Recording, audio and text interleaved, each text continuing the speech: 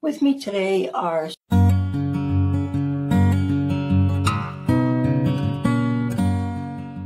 Hello and welcome to My Faculty Podcast at Walden University, created to provide further professional development and conversations relevant to faculty interests.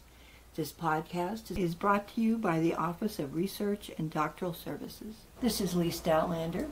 Today my guests are Sri Banerjee and Leilani Gelstad. Let's have both of you introduce yourselves. So Leilani? Hello, I am Leilani Gelstad, and I've been working closely with both faculty and student researchers for a little bit over 25 years, and at Walden for about 19 years. So happy to share some perspectives from lots of different types of research that we do at Walden. Great. And Sri? I am Dr. Sri Banerjee, core faculty for the College of Health Sciences and Public Policy.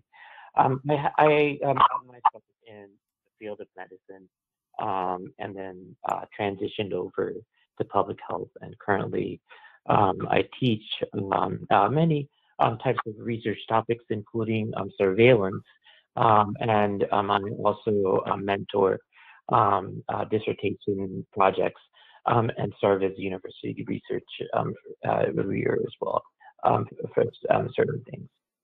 Great. So today's topic is using recruitment sites to get participants. So Leilani, could you start us off with just kind of a definition of what we're talking about when we mention recruitment sites? Sure. Yes, there are quite a few out there, and it's an ever-changing landscape. We have talked to, faculty and student researchers probably once a month. I learn about one new service or site that can assist researchers in getting in touch with participants who meet certain inclusion criteria. And it usually consists of a company. And, I'm not going to promote any one company in particular. I don't perceive that one stands above the others in terms of the quality. And I'll give a range here in just a moment of some of the different prices that you could expect at this time. And like I said, it's ever changing.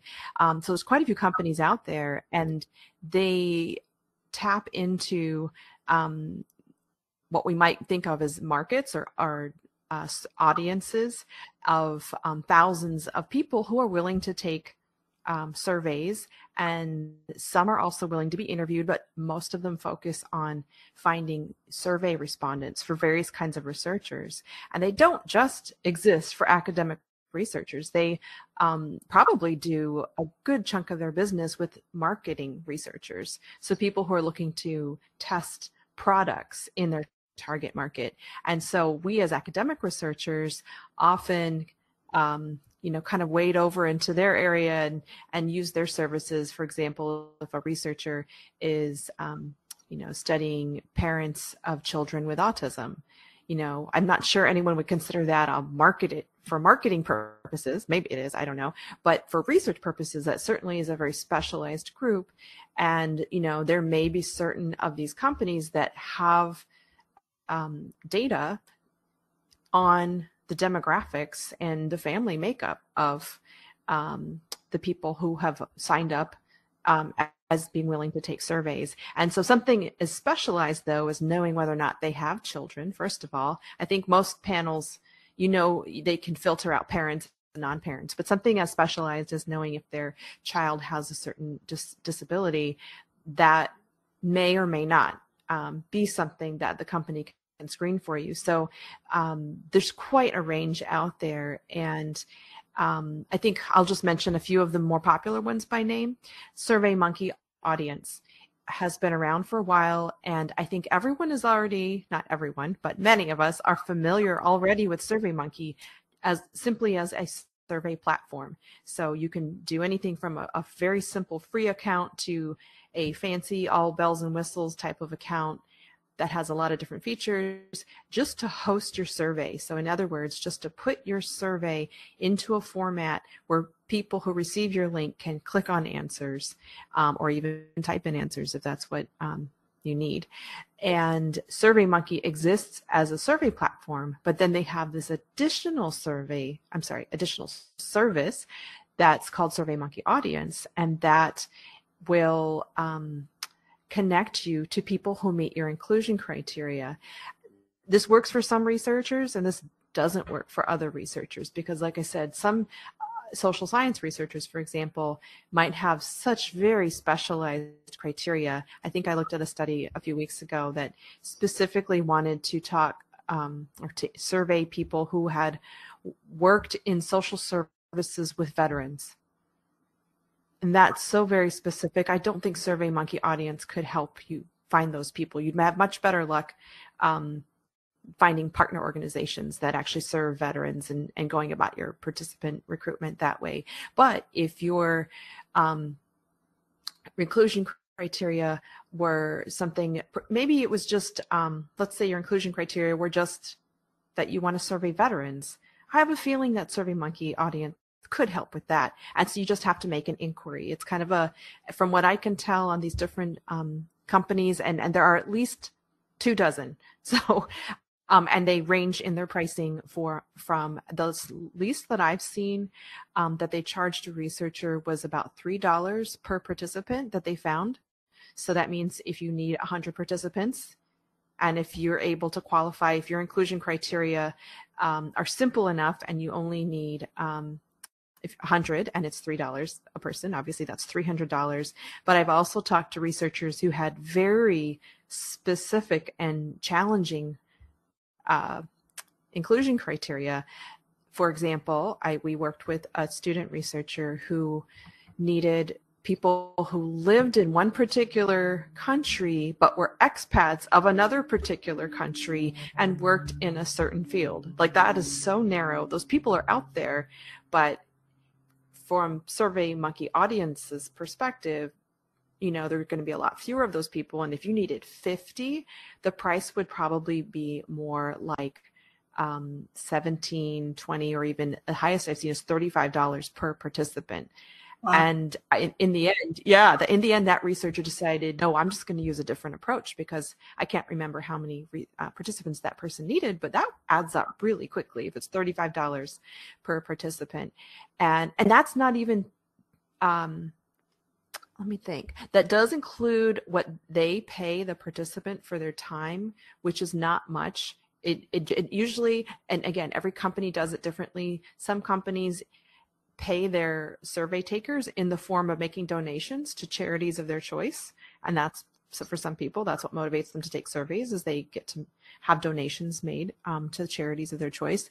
Other companies literally pay kind of a wage, if you want to call it that, like $10 an hour or something to people who take surveys.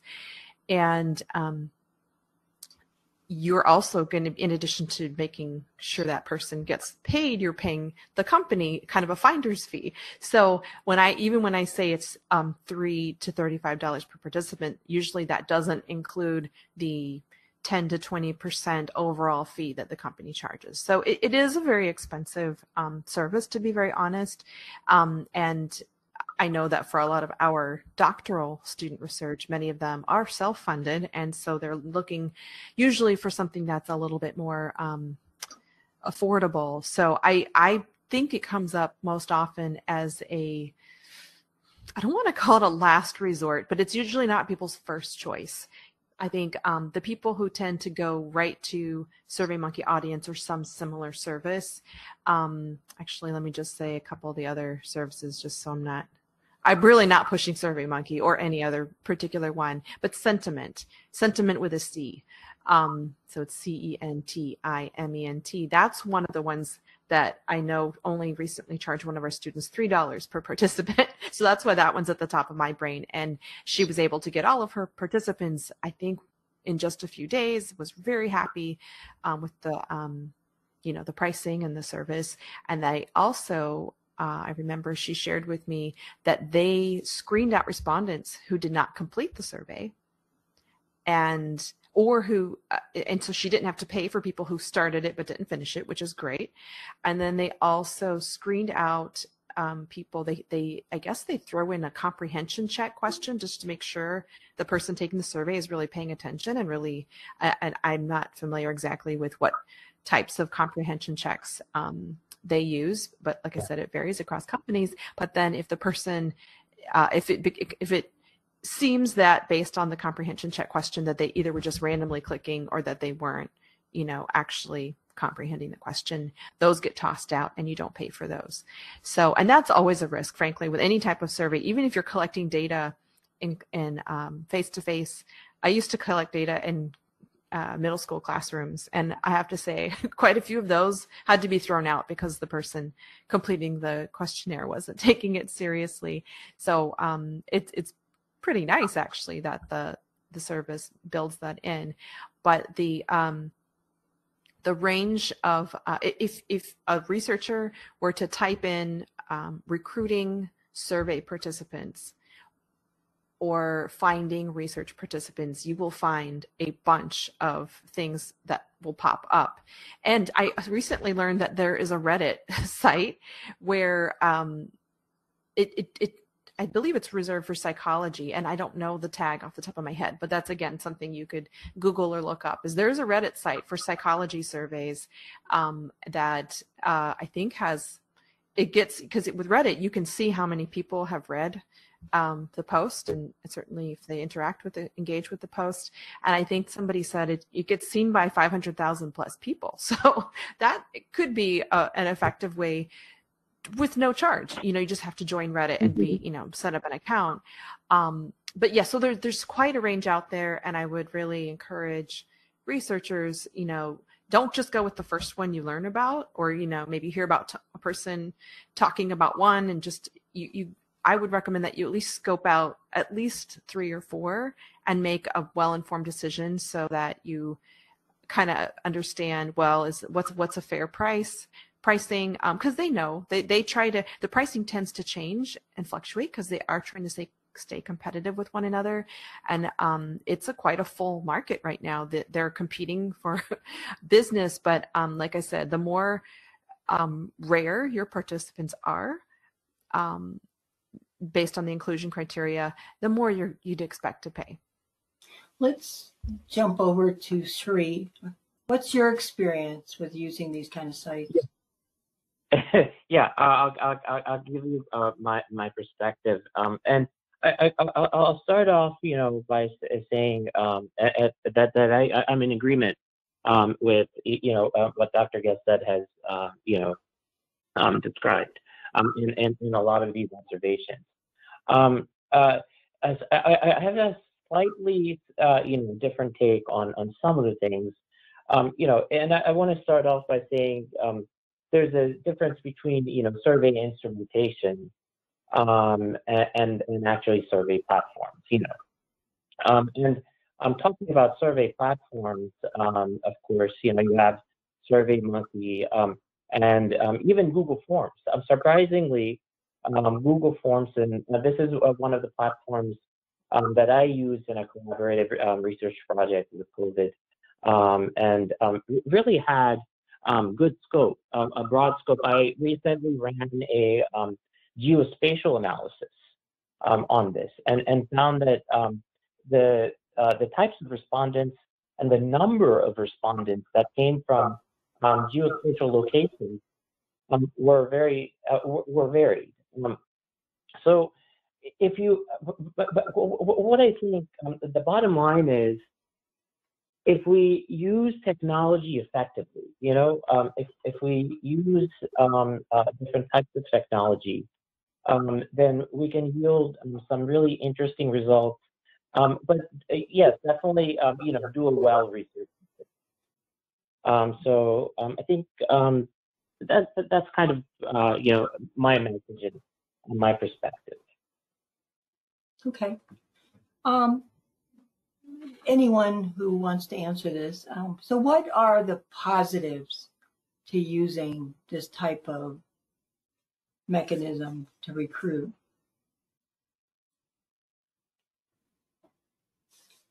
I can share a couple and then let Dr. Banerjee add to that if he likes.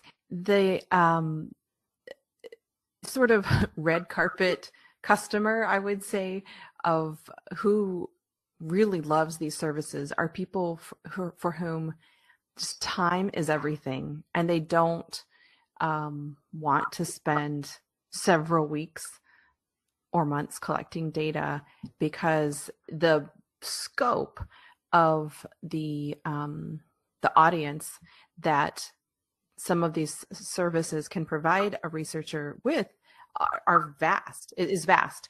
So I'd be interested in hearing, Dr. Banerjee, a little more about your geospatial analysis. To I think as especially in social sciences, we've been aware for a long time that, you know, bias in selecting our participants impacts our research in a negative way.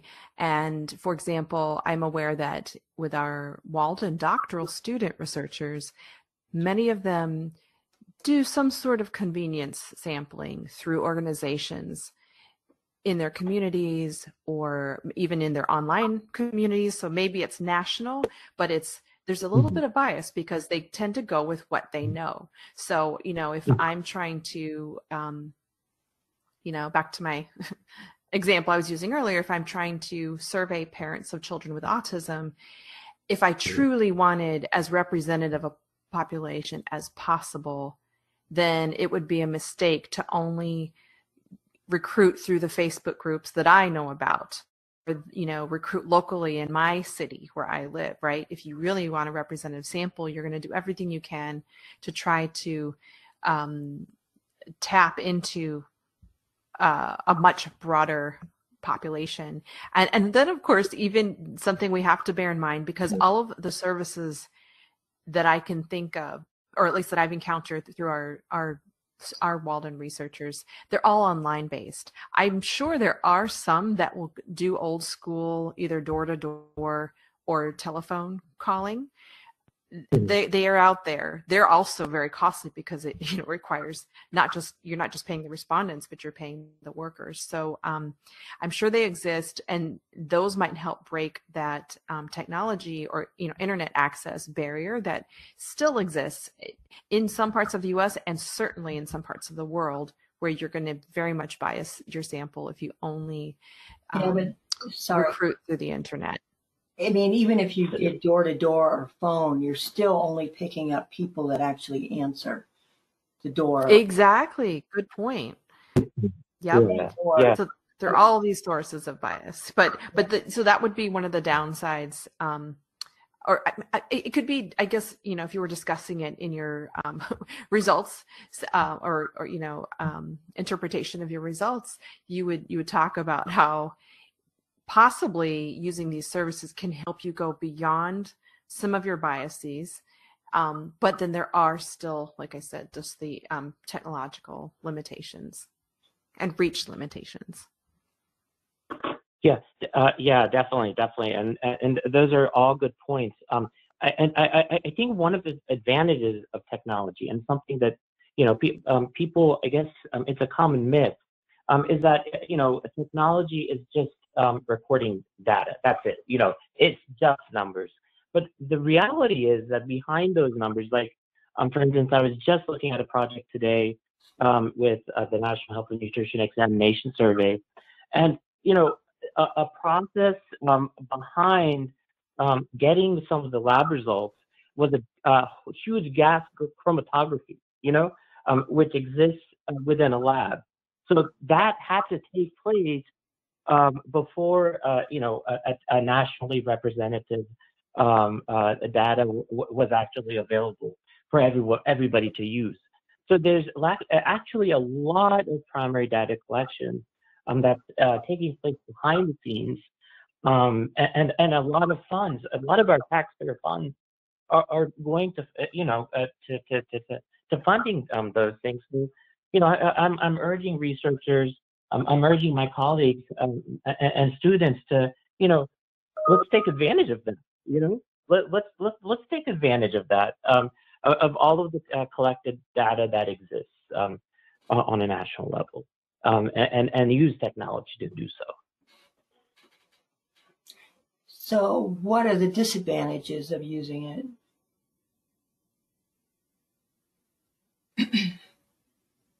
Well, one of the things that you can run into is if there are people taking surveys as a job. We haven't talked about the Mechanical Turk yet at the Amazon, and I believe Dr. Banerjee has more experience with that directly than I do. But you literally are paying people for their time in doing tasks, and by presenting a survey, there's a chance people who want to make the money will create fake data. And I think from what I've seen, each of the various platforms has a few checks in place to try to prevent this, but you could run into that any place. But many would argue that, well, if you're not paying people, then you're kind of reducing the likelihood of people faking data just because they want to be in your study. And so I suppose the researcher could just try to be as clear as possible about the purpose of the study, and to make sure that the inclusion criteria are really clear, and build in some of those comprehension check questions, even if the platform doesn't do that for you in such a way that they're going to ensure that you don't have to pay for those. I believe there are some other platforms where you still have to pay if people completed it, and even if they fail your comprehension check. So that, again, that's just something to look into as you're looking at the different services out there. Dr. Gelsad, I think you bring up a really good point there, and I think one practical way that I think researchers, our researchers can try to prevent that is to provide maybe one question that somehow shows how many seconds did the person take to complete the survey.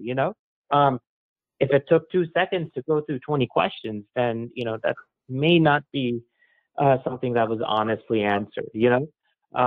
So if we can try to come up with creative solutions to make technology even better than what it is, you use this to create samples, create respondents, which really answers those tough questions, really gets to those rare diseases ones we don't have solutions about, or even business solutions, where we can collaborate and come together and find common ground, common solutions. Then that would be great. Convert the disadvantages of technology to improve research quality. So I have found that, like, my experience it was with SurveyMonkey, but that they require a specific format. So the consent form tends to be much shorter than what Walden's is, and they only allow so many questions and that kind of thing. And so you have to pay. There's different levels of payment. So if you pay us, and of course, as a student, you're on a budget, so that's a smaller tier. And then for a large, if you want more questions, then you pay a little bit more to be able to do so. Now, Google Forms has a different system, and there's some others that you may want to look into. But of course, you want to also evaluate the advantages and disadvantages of some of these things. So, Leilani, does the IRB have allowances if the site that the student wants to use doesn't allow a longer consent form? Can students get away with a shorter one? Yes. This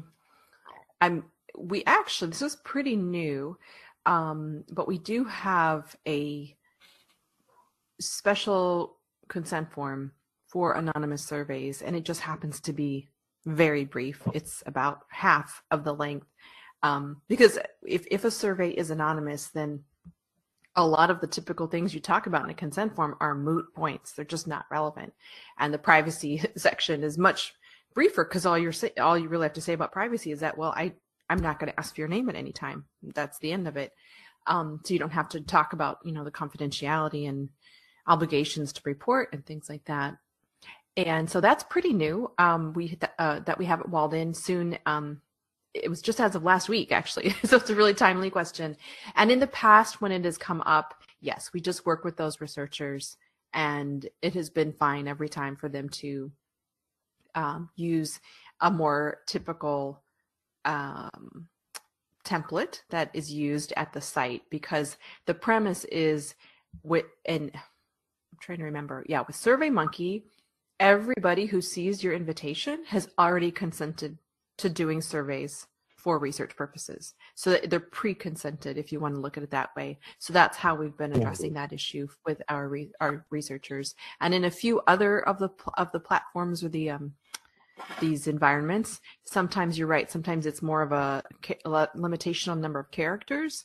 And so we'll just work with the researcher to keep it very brief and to use a formatting that's more like bullets rather than these, sentences. And, come to find out, that's the direction that our regular consent form is starting to take, is to use bullets and, just like researcher title, title, instead of the name of the study, in prose.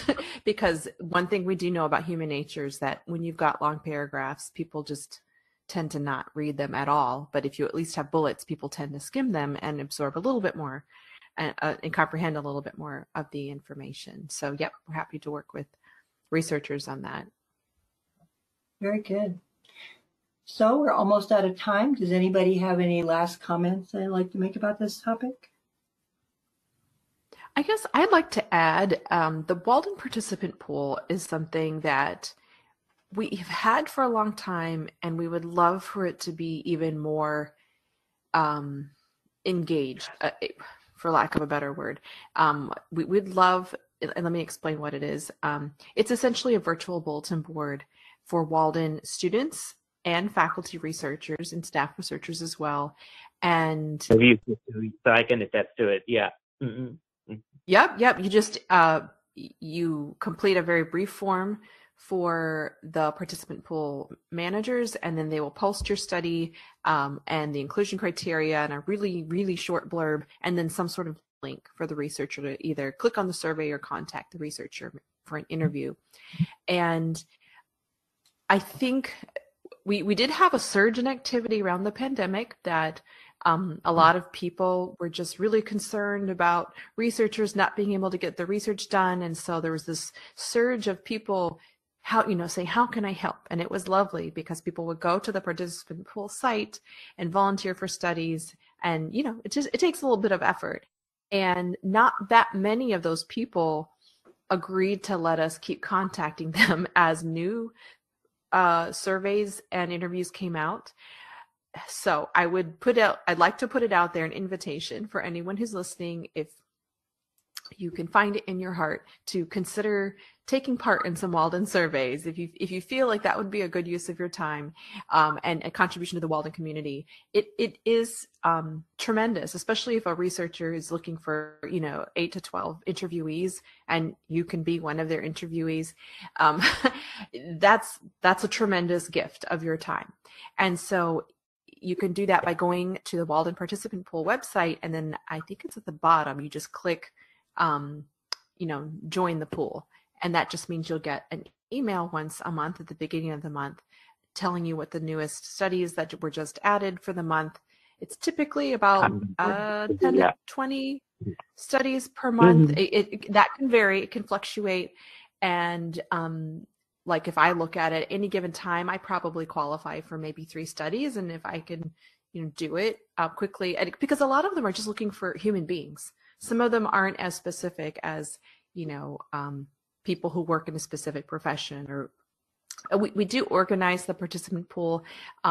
We have a section that's studies seeking educators, studies seeking veterans, studies that are seeking healthcare providers. And I think we have a category, just for the general population. And so I'm going to be working with some of our other partners at Walden to try to encourage more of our master's and undergraduate students to be engaged with the participant pool. I think we've all been hesitant over the years to make it a requirement. I personally don't have a problem with that as the person who does the ethics reviews for these studies. I think that as long as you give students an alternate option for an assignment, it's great to encourage them to go be in a study and then write a little short paper about what that was like for you. Great experience. And frankly, that's how universities have been doing a great deal of their research for many decades. And it has its flaws, and you have to acknowledge and discuss those, the bit of the bias of them being in your community. But given that Walden is such a diverse community in terms of age and geographical areas, ethnicity, and our work, our professions, it's honestly, Walden's more diverse than the average college campus, at least the campuses that I went to. And so I really would love for us to keep growing that and to get some more traffic there, literally, because I think our student population has potentially a lot to gain by seeing what research looks like and taking part in it in some way, either as a survey respondent or an interviewee. And then obviously it helps our researchers get in touch with people who can help them complete their studies. I just wanted to end with one last tidbit, and and Leilani's comment on the pool, the study participant pool. I can attest to that. It's very useful. Leilani and I have been talking about the use of technology and study recruitment, and look, whoever's listening to this. It can be intimidating, using technology. I mean, creating a kind of a survey and just kind of use it in a way that traditionally that's something that seems more natural, But technology has come a long way. These companies that we have talked to you about and told you about. These things, these are advancing, and there's more ways that we can harness technology to be able to not only do more study recruitment, but also find creative ways to kind of synergize efforts between disciplines and study participation and study recruitment, so that we can shorten dissertation time. And whether it is retention in education or whichever discipline, I think there is a way forward.